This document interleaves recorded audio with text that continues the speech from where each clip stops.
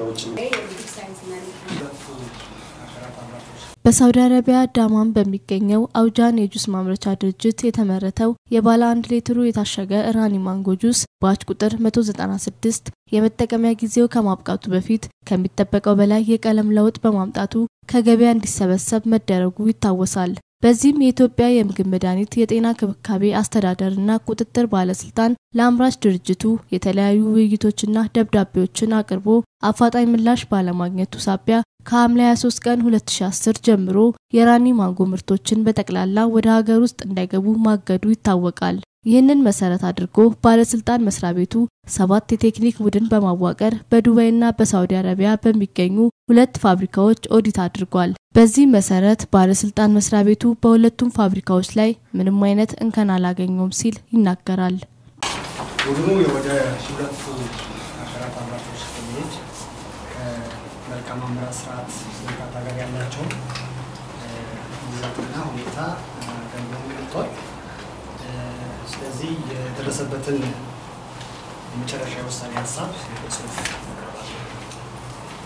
ኢትዮጵያ የምግብ መድሀኒት ጤና ክብካቤ አስተዳደርና ቁጥጥር ባለስልጣን በአዋጅ 669 የተሰጠው ስልጣን መሰረት ለህብረተሰቡ የሚቀርቡ ምግቦች ጥራትና ደህንነታቸው የተጠበቁ እንዲሆኑና ይህም ሳይጓደል ምግብ በገበያ እንዳይሰራጭ በማገድና ሌሎችም አስፈላጊ እርምጃዎች በመውሰድ ህብረተሰቡን ከምግብ ጥራትና ደህንነት መጓደል ጋር ተያይዞ ከሚከሰቱ ጉዳቶች መከላከል ነው።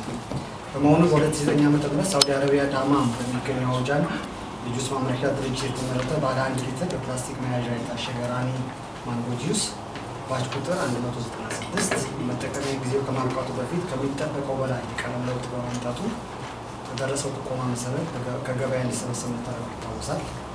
ይህን አስመልክቶ በተፈጠረ ሁኔታ ላይ ከአምራች ድርጅቱ ጋር የተለያዩ ውይይቶችና ደብዳቤዎች የተደረጉ ሲሆን ድርጅቱ ባለስልጣን መስሪያ ቤቱ ለሚጠይቃቸው ጥያቄዎች ወቅታዊና ፈጣን ምላሽ ባለመስጠቱ ምክንያት የድርጅቱ ምርቶች የሆኑትን የራኒ ማንጎ ጁስ ምርቶች በሙሉ ከሐምሌ 23 ቀን 2011 ጀምሮ ወደ ሀገር ውስጥ እንዳይገባ ማገዱ ይታወቃል። ገናውን ተከትሎ አምራች ድርጅቱ ቅሬታ በማቅረቡና የባለስልጣን መስሪያ ቤቱ የምግብ ጥራትና ደህንነት ለማረጋገጥ በአዋጅ በተሰጠው ስልጣን መሰረት ጉዳዩን አጣርቶ ምላሽ ለመስጠት የተለያዩ አማራጮችን ካየ በኋላ የቴክኒክ ቡድን በማዋቀር የአምራቹን የመልካም አመራር ስርዓት ኦዲት እንዲደረግ ውሳኔ አስተላልፏል። በዚህ መሰረት የቴክኒክ ቡድኑ የምግብ ጥራትና ደህንነት በማረጋገጥ ላይ ከተሰማሩ መንግስታዊ ድርጅቶች ከባለስልጣን መስሪያ ቤቱ ከሚመለከታቸው የስራ ክፍሎች የተወጣጡ ከፍተኛ ባለሙያዎች እንዲሆን ስምምነት ላይ በመድረሱ ከአዲስ አበባ ዩኒቨርሲቲ የምግብ ሳይንስና ኒውትሪሽን ማዕከል፣ ከኢትዮጵያ ተስማሚነት ምዘና ድርጅት፣ ከኢትዮጵያ የምግብ የመጠጥ ፋርማሲካል ኢንዱስትሪ ልማት ኢንስቲትዩት እንዲሁም ከባለስልጣን መስሪያ ቤቱ ከምግብ ኢንስፔክሽን ከምግብ ምዝገባና ከምግብ ጥራትና ዳይሬክቶች የተወጣጡ 7 አባላት ያሉት ቡድን በማዋቀር ዱባይ እንደ አውሮፓውያን አቆጣጠር ከ2011-2018 እስከ 26/11/2018 እና በሳውዲ አረቢያ ደግሞ እንደ አውሮፓውያን አቆጣጠር ከ09/12/2018 እስከ 17/12/2018 ኦዲት አከናውኗል። የቴክኒክ ቡድኑ በሁለቱ ፋብሪካዎች ቆይታው አንደኛ ሁለቱ ፋብሪካዎች ከመልካም አመራር ስራ ዝርጋታ ጋር በተያያዘ ያሉበትን ደረጃ የምግብ ደህንነት አሰራር ስርዓት በሚፈቅደው መሰረት ኦዲት አድርጓል። ሁለተኛ ሳውዲ በሚገኘው ፋብሪካ ላይ ከዚህ በፊት ቀለሙ በመቀየሩ ምክንያት ከገበያ ተሰብስቦ የነበረው ባለ 1 ሊትር ማንጎ ጁስ መለያ ቁጥር ባች ነምበር 196 በተመለከተ ከጥሬ ዕቃ አቀባበል ጀምሮ በምርት ሂደቱና ስርጭት ጋር ተያይዞ ፋብሪካው የተከተለውን የአሰራር መንገድ ኦዲት አድርጓል። በዚህ መሰረት ሁለቱም ድርጅቶች የምግብ ጥራትና ደህንነት ለማስጠበቅ የሚያስችሉ የተለያዩ ስርዓቶችን ለምሳሌ FSSC 22000 ISO 22000 ISO 9001 ISO 14001 ISO 18001 እውቅና ያገኙና በሳውዲ አረቢያና በተባበሩት አረብ ኤሚሬቶች የተቆጣጣሪ አካል ፈቃድ የተሰጣቸው መሆኑን ድርጅቱ የሚጠቀምባቸው ግብአቶች ጥራትና ደህንነት በማረጋገጥ ከጸደቀላቸው አቅራቢዎች approved suppliers እንደሚቀበል የማምረት ሂደቱ ከእጅ ንክኪ የጸዳና የኑን ምርት ለማምረት የሚያስችል ተስማሚ ፉድ ግሬድ የሆኑ የማምረቻ መሳሪያዎችና ቴክኖሎጂን በመጠቀም የሚያመርት መሆኑ ያለቀለት የምርትም ተገቢውን የላቦራቶሪ ጥራትና ደህንነት ፍተሻ በተሟላ የላቦራቶሪ መሳሪያዎች በማድረግ እንደሚለቁ በቂና የተሟላ የጥሬቃና ያለቀለት ምርት ማከማቻ መጋዘን እንዳላቸው በአምራች ድርጅቱ ውስጥ ምርቱን ለማምረት የሚያስችል በቂ የሰለጠነ የሰው ኃይል እንዳላቸው ሁሉም በሰነድና በምርመራ ያረጋገጠ ሲሆን የአምራች ድርጅቶቹ ምርቶችን በሳውዲና በተባበሩት አረብ ኤሚሬቶች ውስጥ ገበያ ውስጥ መኖራቸውን ተመልክቷል።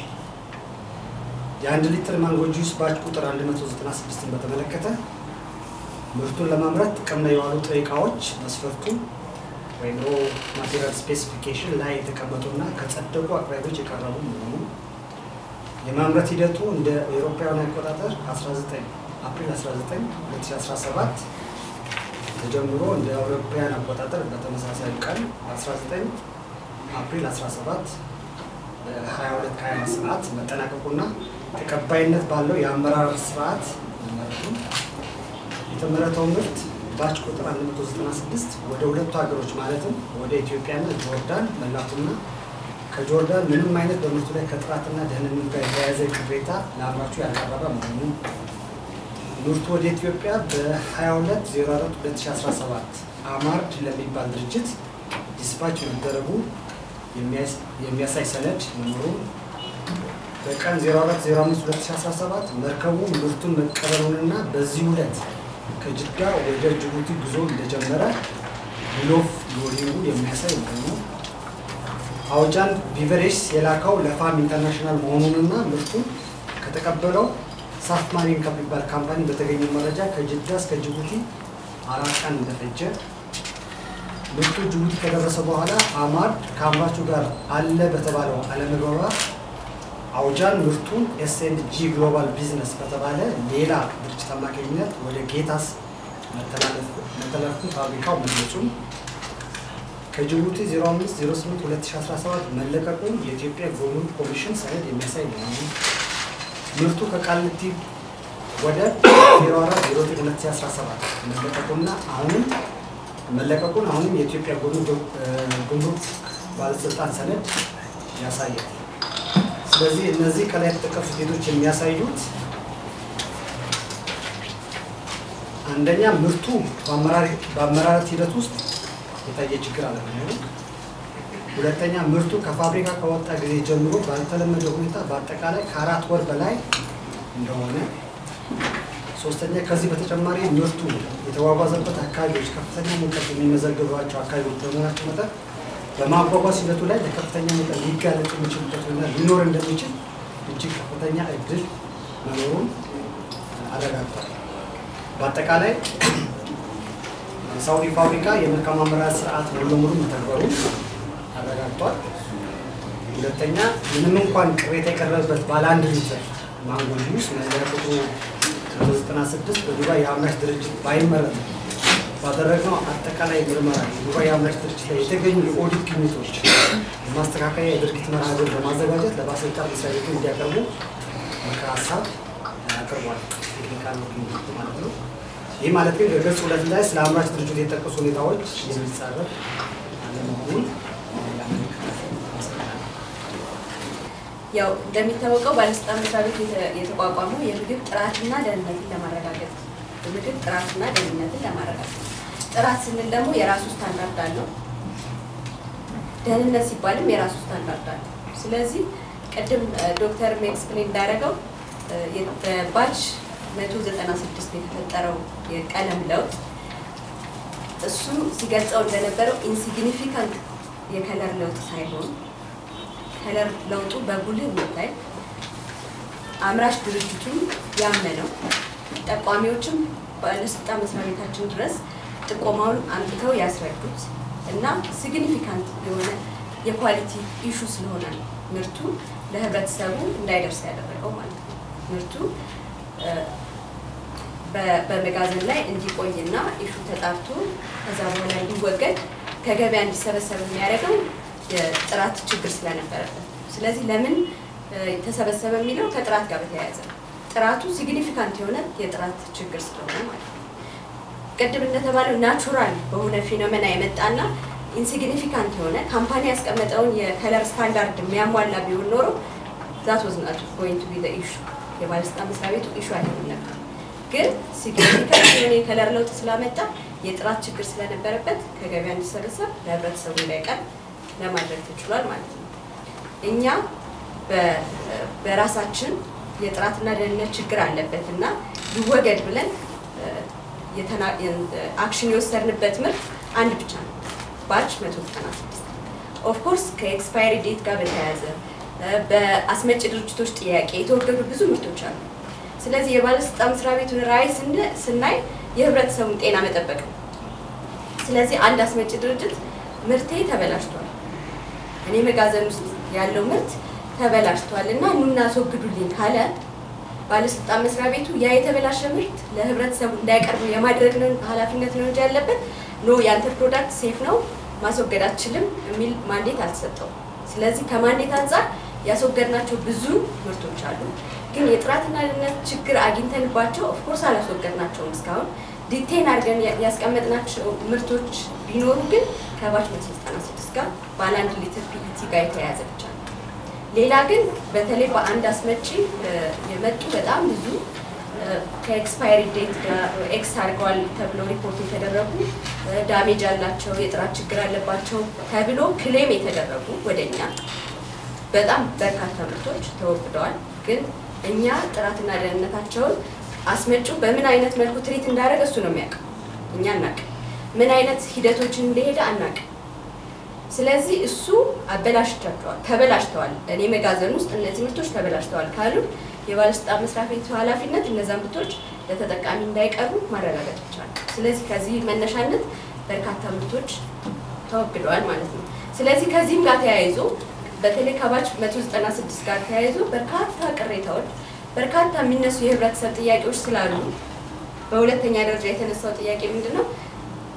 ጁስ ላይክ ስቴፕል ፉድ አይደለም፣ በጣም አንገብጋቢ እንትን አይደለም እና ለምንድን ነው ይሄን ያህል በጣም ችግር እየሆነ ያለው ለሚለው ጥያቄ ኦፍ ኮርስ ማህበረሰቡ መንግስትም ባለስልጣን መስሪያ ቤቱ ብቻ ሳይሆን ኢሹ በጣም እንትን ያለ ስለሆነ ፈርዘር ኢንቨስቲጌሽን የሚፈልግ እንትን የባለስልጣን መስሪያ ቤቱ ብቻ ኃላፊነት አይደለም።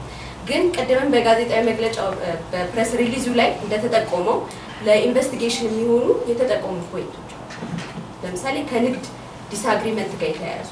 ስለዚህ እነዚህ ነገሮች በደንብ በባለስልጣን መስሪያ ቤቱ ካለው ማንዴት አንፃር የሚጠይቃቸው በህግ የሚጠይቃቸው አካላት ካሉ መጠየቅ፣ ሌላውም ፐብሊኩ ሚስ አንደርስታንድ የሚያደርጋቸው እንዳይኖሩ ሌሎችም አካላት በትብብር ሊያጠራው ኢንቨስቲጌት ሊያደርገው የሚገባ ትልቅ ኢሹ ነው። ግን ከባለስልጣን መስሪያ ቤቱ አንፃር ደግሞ የምርቱን ደህንነት ከማስጠበቅ አንፃር ምርቱ በትክክለኛው የመልካም አመራረት ስርዓትን ተከትሎ ነው ወይ የተመረተው የሚለው በማንኛውም ኮንዲሽን ጥርጣሬ ካለው ሄዶ የማየት የማረጋገጥ ስልጣን ተሰጥቷል። ከባች 196 ውጪ ከስታንዳርድ የወጣ የቀለም ለውጥ እኛ ያረጋገጥ እኛ ጋር ሪፖርት ተደርጎ የቀለም ለውጥ አምጥቷል ተብሎ በመጋዘን እንዲቀመጥ የተደረገ ከ196 ውጪ በእኛ ማረጋገጫ ምንም የለም።